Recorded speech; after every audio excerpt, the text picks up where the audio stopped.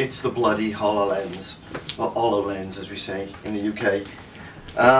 Okay, first thing I've got to admit to you, we were going to do an unboxing video, but we kind of got too excited and already unboxed and used the device for about 48 hours. So, apologise about that, we kind of used it without you, but we can. This is kind of like an unboxing video.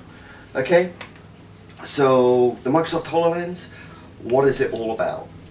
If you don't know, I've put a link down the bottom, shows you like the commercials and a few other little links I'm going to put down there. Kind of gives you an idea of what it can do. Go away, watch those videos, and then come back, and then I can kind of go briefly over my experience of it over the last 48 hours. So go on, just don't get distracted by cat videos. Okay, I assume you're back by now, if you came back at all. Anyway, let's get to unboxing so I can show you. So here is a nice little box, by the way, holographic box.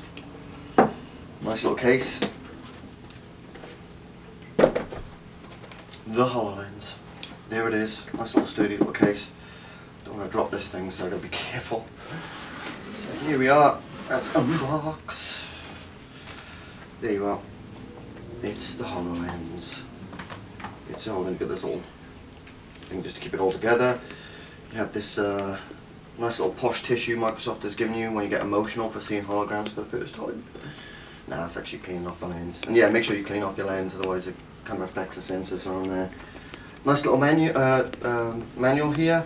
It's kind of short, you know, it's kind of big, but you know, it's actually short. They've actually done a really good job when you're first setting up the device of kind of teaching you the gestures and going through it with you. USB, charger. Let's try and get this thing out. This is the other nose piece. Let's put this down, I don't want to drop it. Okay, let's get this thing. Here we go. There's the other nose piece. There's another nose piece on the device that comes with it. I actually prefer this one. It's a little bit longer, fits more comfortably for me. But there's a shorter one in there. Works kind of nicely. You've also got your little bands in here. And what these are for is to actually go across your head and attach your device. If you're moving around a lot and you're finding that the HoloLens is kind of moving a bit, put this on, should keep it a little bit more sturdier. And then we've got the device itself. The beautiful HoloLens. Here it is. So the obvious thing, here's your waveguides here. So you've got like I think it's 4 lenses on here. Yeah. It looks like, oh well, there's 3, yeah, I've seen the 3, red, green, blue lenses on there. They're the things that obviously bring in a light from reality and then add and inject your, the holograms onto your reality. It's pretty sweet actually, it really is sweet. And I'll talk about the field of view later. I know a lot of people seem to be going on about that, they know about the HoloLens, go, oh, you know, the field of view. And I'll explain what my experience is of it. Obviously you've got your spatial mapping cameras here, 2 sets right here, and they're pretty sweet. When you kind of first turn on the HoloLens and it starts mapping your environment, it does this kind of matrix style 3D mapping, kind of overlays a grid, looks pretty cool. And for those of you who don't realise what it can do, is basically if you were to have a virtual ball, the HoloLens understands that the table is here, it's mapped the table and the walls. You could bounce that virtual ball off the wall, or you know, throw it down and it'll kind of roll off, so it kind of maps the whole environment. Really cool actually. You've got to kind of see it to understand how it's doing it. Set of microphones here. And on that note, when it comes to the microphones, they have the voice commands on this thing is pretty awesome, pretty sweet. I kind of wondered when I first put this device on whether it would understand my Cardiff Welsh accent. And it did, perfectly. I then handed the device to an American colleague of mine, understood his accent perfectly without any changes at all, so I'm really impressed by that. You've got your IR and your, I think it's HD camera in front of here. Don't know if you just saw from the commercial then, you know, that people can actually see what you're seeing and interact with your environment. So the collaboration of this thing is bloody awesome. You can both put 2 HoloLenses on and everyone see this, you know, the same thing, same environment, or someone, you know, miles and miles away can actually see what you're seeing and kind of manipulate your environment, so that's really important.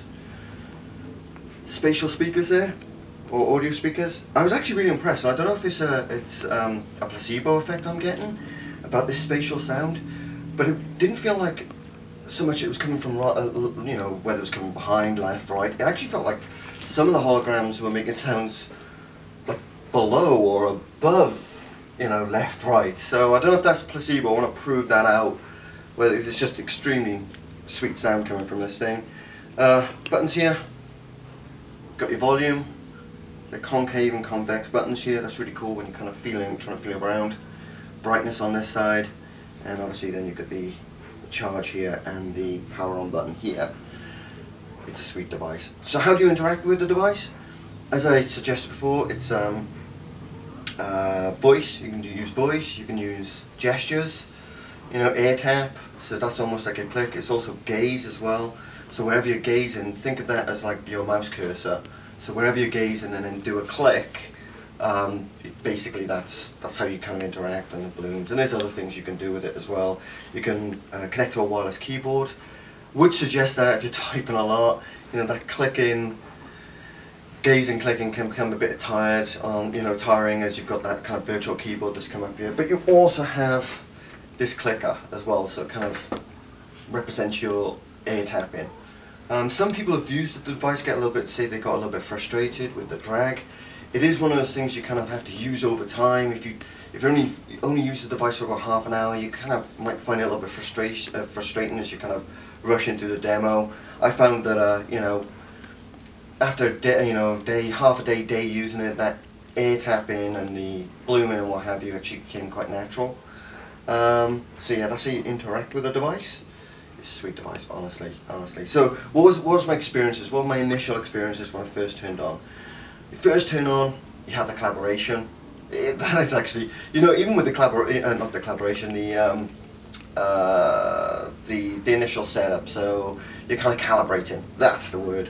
Calibrating your eyes to the device, and even that looked actually pretty sweet because they're kind of like holograms in front of you. That initial experiences, you knew you were about to see something special. Then it kind of goes into you know, gesture training and what have you. Like I said, it's actually pretty sweet. Goes through that. Then you set up your account, and that's where really having a wireless keyboard would be kind of like, you know, useful for that because I've got an extremely long password. And then you're just in your world. At that point, it's kind of like standing in your own desktop. I know that sounds weird, but it's all your icons, and this is where the spatial mapping comes in. All your all your apps, your Windows 10 apps, you can kind of pin to your walls and kind of organize in your own house where all these apps are going to be. Maybe you've got games in your living room and kitchen apps, you know, cooking apps in your kitchen. I never thought I'd be asking people where I'd put Microsoft Edge, or you know, them responding, oh, you left it in the front room, or you know, where I'd put the Windows Store. Yeah, you left that on the desktop, you know, on your desk. Because seriously, you can just kind of pin things to your desk or pin things to your walls, and you can sometimes lose where you've actually put your applications. Which, by the way, if you ever want them back, you just bloom and they'll be in your menu, and so you can repin them wherever you want to. So if anyone who knows me and seen my desktop, it's a bit messy. So I've pretty much covered this whole area with holograms. We currently have a pizza eating chimp right over there. And talk about a psychological effect. I actually walk around it sometimes when I'm not even wearing a HoloLens. So it can definitely be psychologically immersive. If people are complaining whether it's visually immersive, you know what? It can be. It can be is the answer. It can actually be. And let's talk about that. Let's quickly talk about the field of view. Some people have said it's really, really small. Really, you know, it's about a 15-inch monitor from your screen. I find it in my own thing. It's kind of like, for me, it's kind of like that. So I don't know if it's a subjective thing. It's kind of like that in my eyesight, which is actually more than enough, and more than what I expected. And I'd actually handed it to a couple of colleagues that basically had not really had much, did not really know much about the HoloLens, and had not been influenced by us techies. Said, oh, the field of view is so small. And they didn't notice it, they didn't mention anything, they just got immersed within those holograms. They didn't have the expectation that we have as techies, you know, oh, it needs to be much bigger. Would I like to see it be a little bit bigger?